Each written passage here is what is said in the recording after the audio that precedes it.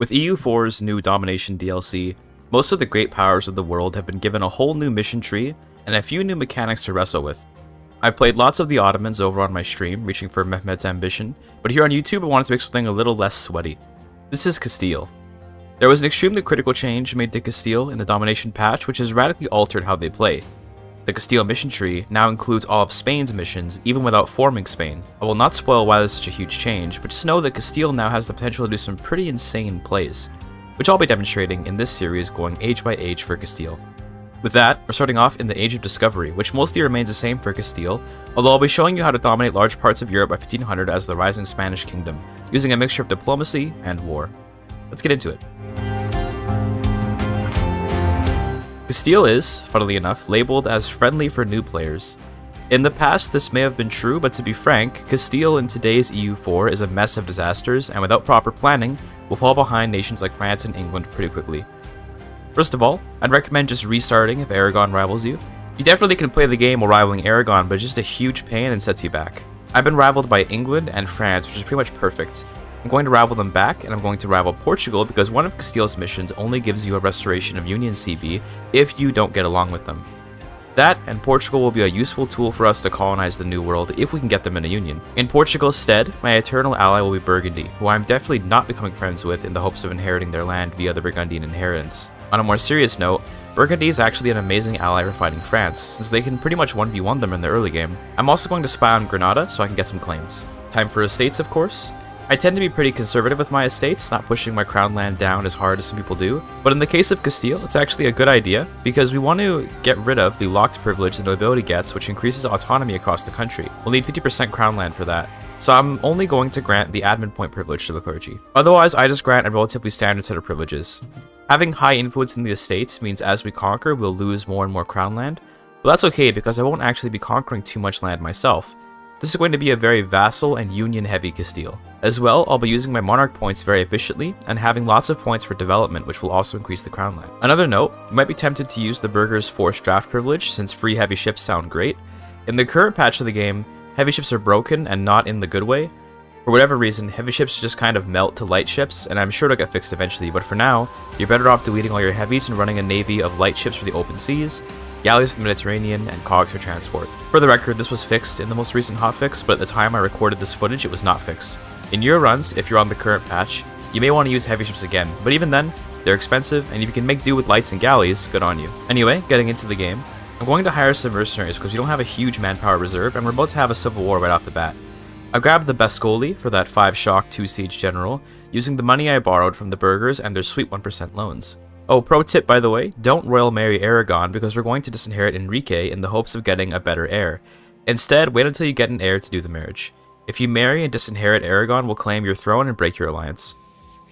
After some time passes, you'll get the first disaster for Castile, which presents you with 2 options. One appears to be way better than the other on the surface, but siding with the Infantes means you won't be able to get the Isabella event that gives you a great female monarch via an event. That means we'll be standing with the king, costing us stability and raising more rebels. I tried to move my units to where the rebels would be according to the event, but unfortunately, if you buffer the event by unpausing while it's still up, the provinces where the rebels rise up will change without telling you. During this disaster, you'll get a lot of negative events, so it's critical to finish this disaster as fast as possible. All you have to do is kill every rebel and get stability to 0. Unless you get super lucky, you'll probably have to just spend admin points on stability. It's worth it to get out of the disaster. I did get unlucky with one event that raised even more pretender rebels in my capital, but that's alright. We can live with some extra rebels. At least I got a pretty good heir, also an Enrique, but an actually good one. 12 points total is slightly above average, so I'm happy. I then married Aragon and realized they were excommunicated. You can consider breaking the alliance with them and just taking their province with the excommunication CB if you're feeling spicy, but I don't recommend it. Having to spend all those admin points on coring when you're already barely keeping yourself out of disasters, and the conquest of Granada is coming up, is just way too painful. I was hit by another bad event after raising my stability that would either cost me that stability or take admin and diplo points. I of course lost the points, leaving me in point debt. Anyway, I ended the disaster, which gave me some legitimacy, crown land, and manpower. Great. Of course, right after this one, the next civil war immediately began ticking. Yes, this is a very new player friendly. Keep calm and protect trade with your light ships for a little extra income. As well, the Castilian Civil War will take some time to happen, so we're not going to sit around waiting for it. While it's ticking, Granada is quite vulnerable. It's possible that the Ottomans can ally them, although I haven't seen it in the Domination patch yet. If that happens, well, you're kind of screwed. If Granada allies Morocco or Tunis, you can try attacking them to isolate Granada, but quite frankly, with how early in the run we are, just restart if Granada allies the Ottomans. Oh, by the way, in my run, Burgundy's duke died early and I got a member of my dynasty on their throne. This is actually a bad thing, because now the Burgundian inheritance will not happen. It's still something to have a shared family with the Burgundians, but I'd have preferred gambling on the Burgundian inheritance. I can't take advantage of this shared dynasty for now, since the aggressive expansion of claiming a throne that massive would get me killed, but later on we can do it, assuming they don't lose the dynasty at some point. I got a free stability point randomly, which let me complete the Infantes of Aragon mission. This actually is extremely good because it means the current king, Juan, will get enough monarch points to no longer allow the Castilian Civil War to tick. The disaster is still active, but it can't gain progress while our king's points exceed a certain level. This means that if we keep ourselves under a skilled enough king, we won't have to do the Castilian Civil War. This mission does give a restoration of Union CB on Aragon, but I won't be using it, since we'll get an event to just get Aragon for free in the near future. Anyway, it's time to go to war with Granada, bringing us to the Morisco era of Castile. I managed to fabricate 3 claims, but I'm not bothering to wait for the 4th one. They're allied to Morocco and Tunis, but Tunis isn't joining the war. Well, they weren't, but I marked Morocco as a co-belligerent, and turns out Morocco and Tunis were allied, so Tunis rejected Granada's call to arms, then accepted Morocco's, meaning I was fighting all 3. That's fine though, I think I could take all 3 by just holding the Gibraltar choke point. I tried to get naval supremacy, but it's tough to beat Morocco, Tunis, and Granada's navy. I'd occasionally pop out if I saw a small navy lurking and sink a few vessels, promptly retreating back into Sevilla. To be honest, it was a waste of ships to do this. I can't possibly wrest naval supremacy here, so I'm just kind of throwing away ships doing this. At one point, I decided to get military access from Portugal to bait the Maghrebis into crossing, but then Morocco started landing troops in Portugal to walk into my land, presumably. The AI actually managed to bait me into leaving Gibraltar to confront their men in Portugal. This let them move into Gibraltar uncontested, and I realized I actually was outplayed by a Paradox game AI. Damn you and your manipulative tactics, Morocco. Now that they have the defensive mountains of Gibraltar on their side, I had to bring in my secret weapon to save me. Aragon. I'm sort of memeing around here, but losing that battle cost me a ton of manpower, which really sucks. I should have just called in Aragon to begin with, but whatever. I'm having fun with this actually interesting war. Thankfully, the Moroccans did not fight my army in Malaga, instead allowing the siege to go on uncontested. Oh, I also wasn't paying attention and got my navy destroyed. That's painful. Let this be a lesson though, that even with setbacks, EU4 is a game you can still win, although none of this is at all optimal. With Aragon's support, the Moroccans were pushed out of Iberia, and in fact, I was able to work with Aragon's navy to get control of the sea. Well, I did for a few moments anyway. I now have 8 ships left. Man, those burger loans are really coming in handy, eh?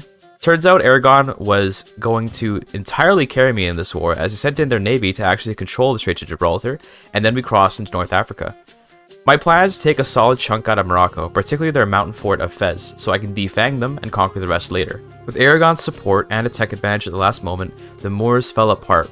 With some smart blockades, I got Tunis out of the war, and now I had free reign in Morocco and Andalusia. In order to mitigate some aggressive expansion, I'm going to give a few provinces to Aragon, since I know I'll be making them a subject in the near future anyway. I actually had an opportunity to peace out Granada for 100 war score to get everything I wanted, but truce timers are based on how much war score was demanded, so I didn't want to get a 100 war score length truce with Morocco if I could avoid it. That being said, I also didn't want to be locked in this war, so ultimately I did take Granada's deal, securing North Africa and Andalusia in one war. I had an inkling in the back of my head that Morocco wouldn't be around much longer, but I wasn't sure, so I started coring and returned to normal. I had a theory in my mind that Morocco's vassals would revolt and fully annex the country, leaving Morocco gone. I could then release Morocco and give them back all these cores, meaning I didn't even need to core anything in North Africa. But at the same time, I wasn't sure it'd happen, so I instead began the coring process like normal. Anyway, Al-Andalus is reclaimed, and another mission is complete. I highly recommend expelling the Moriscos, because if you don't, you'll get events where they try to rebel against you later. It costs a stability point, but it's not so bad. It does convert their religion, which is extremely convenient. Religiously tolerant Castile sucks in comparison to Spanish Inquisition Castile. Anyway, it's 1452, and those are Castile's opening moves. In 8 years, we moved into North Africa, prevented horrific civil war, allied to Burgundy and Aragon, and got a bit lucky with a diet to conquer a bit of France. Now that's interesting, and brings us to the next section of Castile's story in the Age of Discovery. Where normally Castile is treated as a colonial power, there's no reason why Castile, with Burgundy and Aragon to help, can't just destroy France early on. One thing to note about powers like France, or even the Ottomans, is that their strength is in their ability to gain power, as opposed to their actual starting power. This isn't to say France and the Ottomans aren't immensely powerful, but hamstringing them early on is the best way to ensure they won't become a bigger problem. That's why the second I got the diet to invade Gascony, I jumped on it, calling Burgundy in with favors. France's only ally, Switzerland, refused their call to arms, meaning it was just me and Burgundy against France and its appanages. This would be easy. My plan was to mostly hang back and let Burgundy do all the fighting in the north, while I slowly occupy things in the south. With only 4,000 manpower, I don't have any men to throw away into a French meat grinder. At the same time, I noticed that Morocco was getting occupied, and immediately I knew Morocco was going to get fully annexed by Marrakesh. I cancelled my cores and at least got some admin points back, but indeed, my choice to begin the cores and progress them quite a bit meant I'd be wasting some points. It's fine. My plan is to release Morocco as a vassal after this war with France and then reconquer all their territory to make a basically free vassal North Africa who I can just divert trade from. Back to France. This war is basically just me sieging casually in Occitania, while the Burgundians handle the actual difficult part of the war. The rebellious Duke has a lot of forts that are going to hold off the French army, and Burgundy is just strong enough to be able to challenge most French armies, but they'll probably end up with a stalemate leading towards France. I have to win the war before Burgundy ends up losing their close battle with the French, or I have to come in and help fight the French to give Burgundy the edge they need to win the war for me. In this war I did a bit of both. Not looking to waste manpower, I did allow Burgundy to mostly deal with France, but once I broke through Poitou and Auvergne, I started fighting French armies where I had overwhelming numbers and could win without much death on my side. Also, I got Isabel as my new heir. This event is why earlier we chose the harder civil war. If you take the easier outcome for the civil war, you will not get Isabel, and she's way too good to pass up. If you get this event and your heir is actually better than a 5-6-3, you can just get a bunch of monarch points from this event. So it's great no matter what you've got going on, although I recommend getting Isabel if only for role-playing purposes, let alone how good she is. It was also during this war that I got a very important event as Castile, the Iberian Wedding. This event appears either if the monarchs of Aragon and Castile are of opposite genders, or if Aragon is a regency and the player is Castile, or vice versa, since Aragon can also get the Iberian Wedding on Castile if Aragon is played by a human. This event lets us freely gain a personal union on Aragon at the cost of a few rebels back home. It's always worth it, never choose the other option. This also means Aragon is now in the war with France, so our victory is assured. Not to say victory wasn't already assured, as my forces along with Burgundy just took Paris. Burgundy actually has a mission where if they take Paris, they can steal all of France's appanages, but I think they didn't progress on the tree enough to get it, so they did not steal France's subjects, unfortunately. Anyway, France has been defeated, but I don't want to take too much stuff off of them, since my plan is to mostly release vassals and feed them pieces from France, rather than conquering it myself. I took the entire western coast up to Brittany, and I'm going to release Gascony, who has a ton of cores on South France, as well as Morocco, as I mentioned earlier. I'm going to grab the strong duchy's privilege too, to avoid losing diplo points from being over my relations limit. The reason I grabbed the western coast from France was just for access to Brittany, but I ended up getting sidetracked by other things, and not paying much attention to Brittany in this run. You can definitely conquer Brittany here and then jump into England if you want to from there. Looking back to Iberia, I can complete the Claims in Aragon mission. Because I'm not friends with Portugal, this gives me restoration of Union war against them. This is great because Portugal is an extremely powerful colonial nation, and if I can put them in a union, all their colonies will basically be my colonies. I'm planning to mostly focus on Europe this run, so letting Portugal handle the New World for me is great. Not to mention, Portugal's army is a little something which could help us in other wars. I was able to fully occupy Portugal easily, but I was waiting a bit to end the war until they took exploration ideas. In previous patches, it was the case that if Portugal, or Castile, or any colonial power became a subject, they would never pick exploration or expansion ideas. I later learned that Portugal is hardwired to take those ideas even if they become a subject, so that no longer applies. I wasted my time by waiting here, but it's okay. I'm still absolutely dominating the game right now, even with little mistakes. In 1458, I made a union with Portugal, and now I've got all of Iberia under my control. Wonderful. I can do the mission that gives me a claim to Austria, but I'm not ready to fight them yet, so I'll not be doing this mission. I can click it whenever I'm ready, so I'm just going to hold on to it until I am ready. I also have a claim to Naples, but they're allied to Austria, and I'll be completely honest. I was being a coward and feared Austria, even though I had no reason to. I literally can absolutely crush Austria and Naples alone, but I have a flaw as an EU4 player, and that is passivity. Learn from my mistakes here, and understand that you are more powerful than you realize. You can do it, viewer. In the meantime, I focused on North Africa, declaring war on Tlemcen. Not much to say about that war. What was important about this war was that during it, I noticed Provence was willing to become a vassal. That's huge for me because Provence has cores on France, and they have a pretty good mission tree, although I don't plan to use it in this run. The cores on France alone are worth it though. Anyway, I'm going to partition Tlemcen between Morocco and Aragon, giving the western half to Morocco since they have cores on it, and the coastline to Aragon since they have claims on it. By doing it this way, they spend the admin points instead of me. It was also at this point that I got my first idea group. I was thinking about quantity, admin, or influence, since I could use quantity to just make a massive army and be an uncontested power, or I could use admin to conquer lots of land without spending too much on cores, but I decided on influence because we're doing a pretty vassal heavy run here, and the points I'll save with the reduction to annexation costs are well worth it. From here, I mostly chilled and waited until my truce with France was up. I definitely could have gone in and enforced a PU on Naples, but I was being a bit passive. In your game, go ahead and get into Italy. I instead drilled for the duration of the French truce, since only professionals can unlock tercios later via Castile's mission tree. I also was checking out some of the new holy orders you can put in states as an Iberian.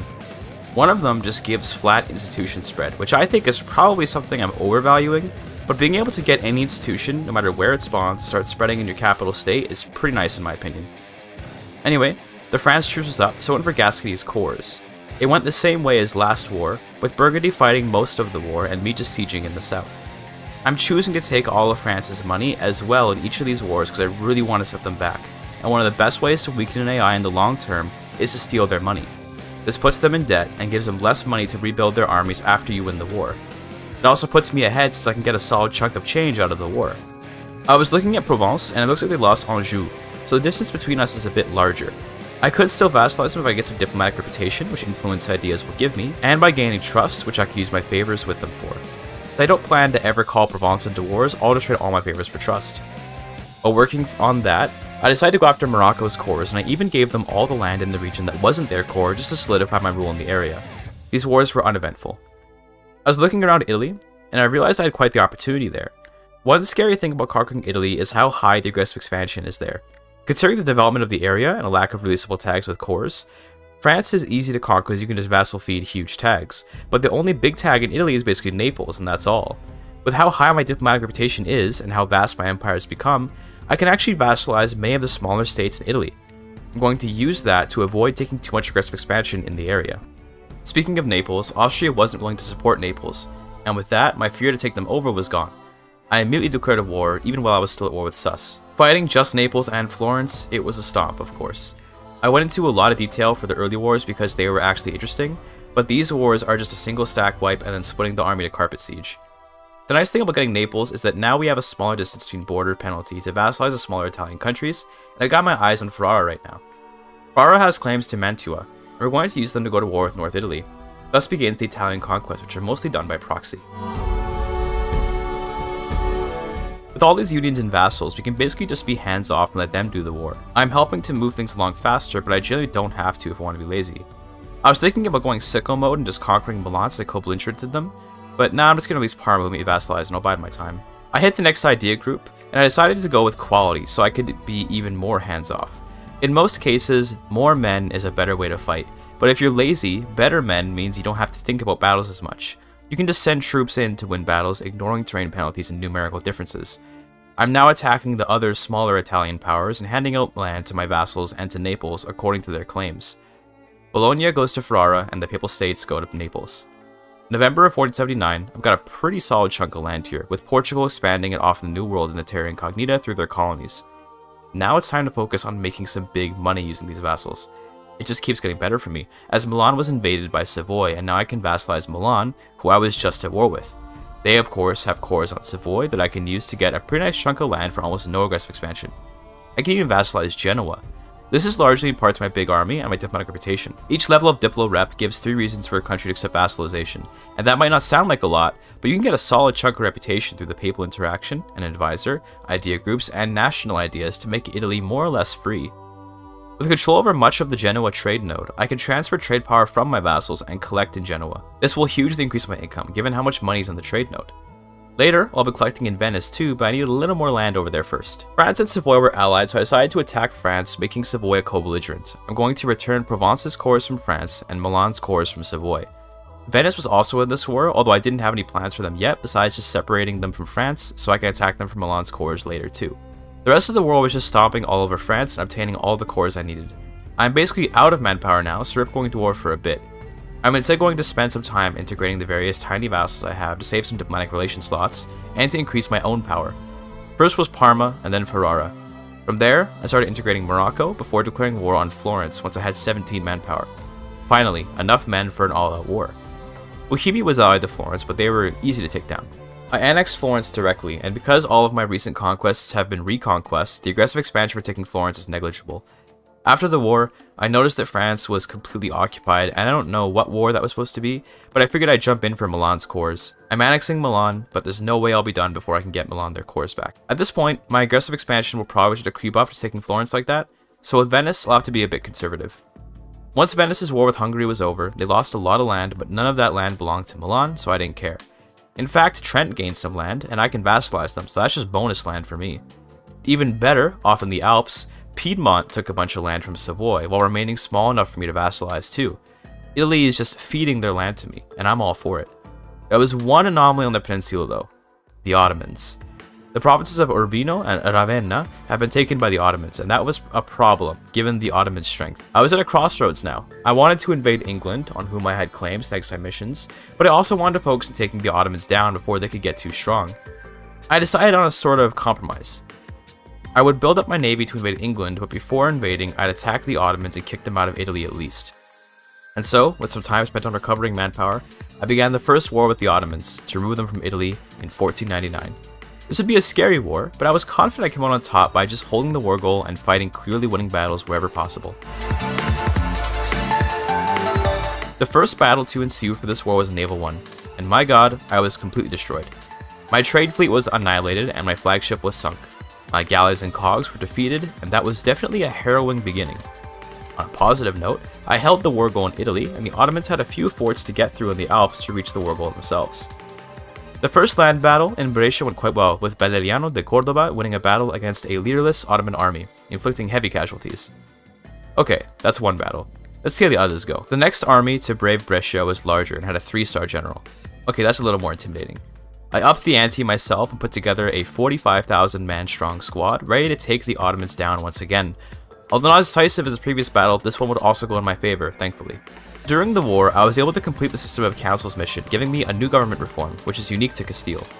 The system of councils gives you the ability to revoke privileges even without enough loyalty to do so normally, which I immediately used to get rid of the nobility's factionalism.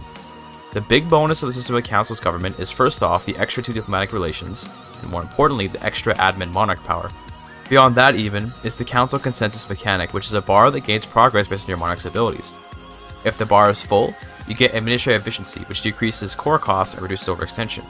You can also spend half the bar to call a meeting, which gives one of 9 modifiers, 3 per monarch point type, and it also gives you 1 extra monthly monarch point of the related type. The modifiers you can get are actually pretty good, especially the extra army tradition, the diplomatic reputation, or the missionary strength. This reform is honestly pretty amazing to have, and I'd recommend making good use of it.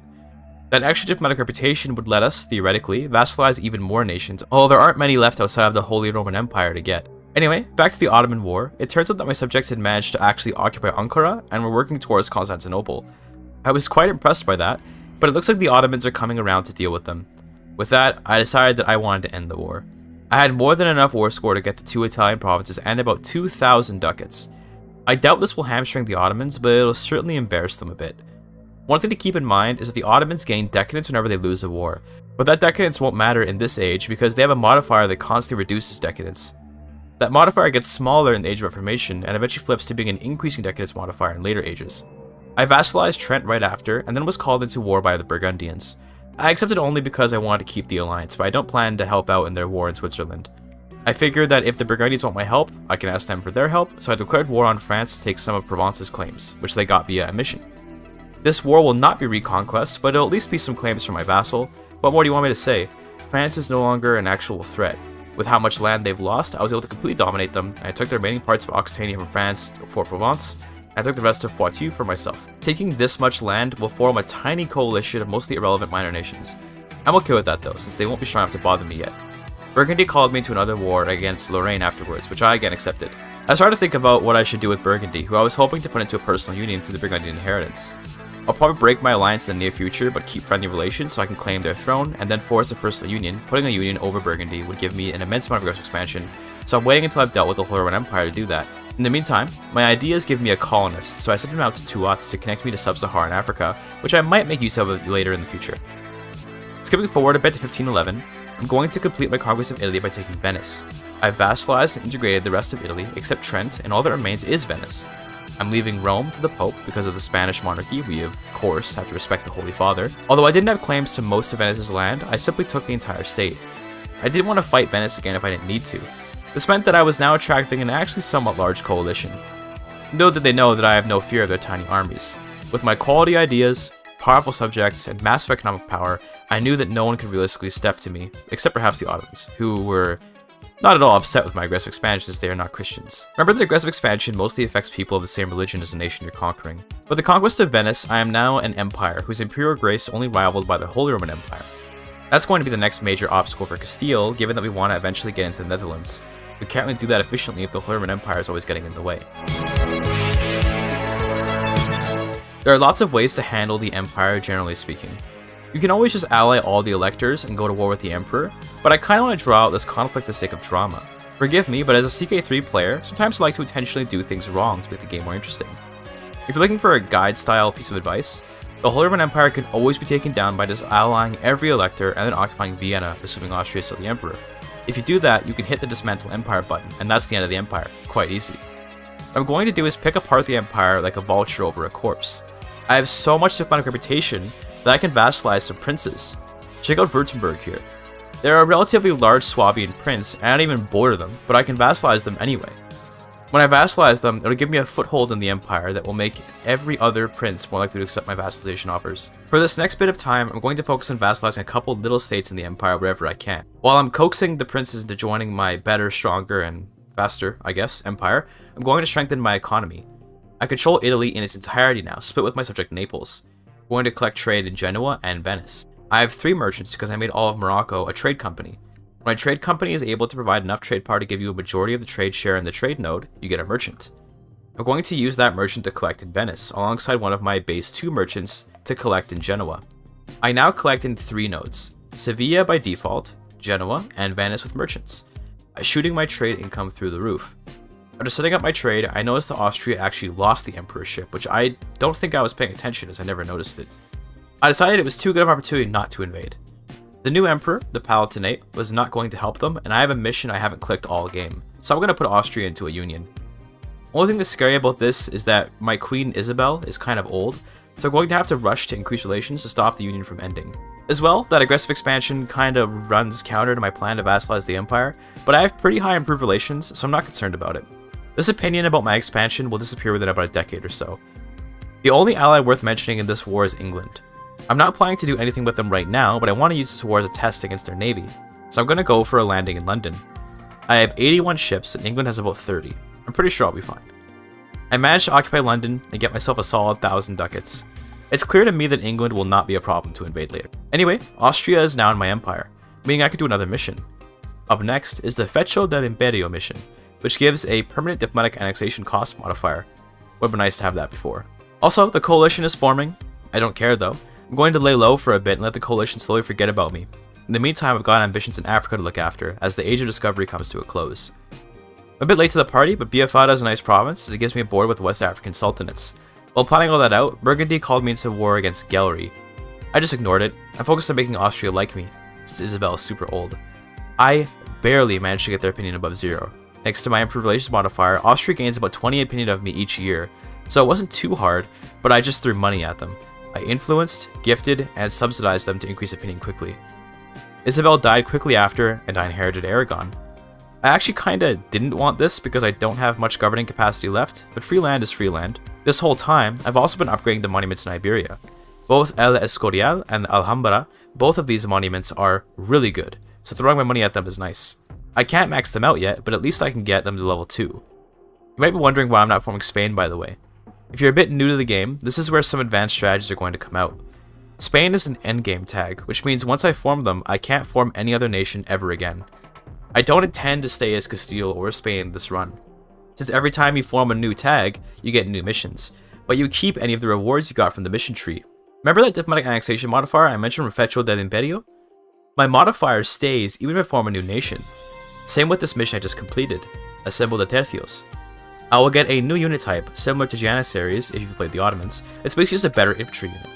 Tercios aren't as good as Janissaries, but they're still better than regular units. With that, the Age of Discovery is coming to an end, and that means this video is too. I plan to chop up this campaign into the 4 ages so I can go over the tactics I do in an organized fashion.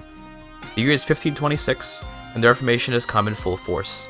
Here's what I've accomplished. Keep in mind that this isn't even as big as I could have gotten had I been a little more proactive, but this much progress is enough to be the #1 great power by a long shot. This is a strange world where Castile, rather than colonizing themselves, simply pawned it off on the crown of Portugal, instead becoming a true Mediterranean authority. France has been hamstrung and England is next on the chopping block. The only real rival Castile has is the Ottomans, whose empire will eventually crumble to decadence. We'll have to see where the universal monarchy of Castile goes in the Age of Reformation, but funnily enough, they may end up going to Africa and letting Europe rot in its own religious turmoil. Being a bastion of Catholicism, Castile will be burning a lot of heretics and spreading the faith to the masses of Africa potentially. Or maybe they'll go completely wild to dismantle the empire while it's fighting itself. Who knows? Where would you like to see the empire go in the Age of Reformation? Let me know in the comments. I'm going to start playing the next age pretty much right away, so you gotta comment fast. That's the end of the video. Thank you for your time.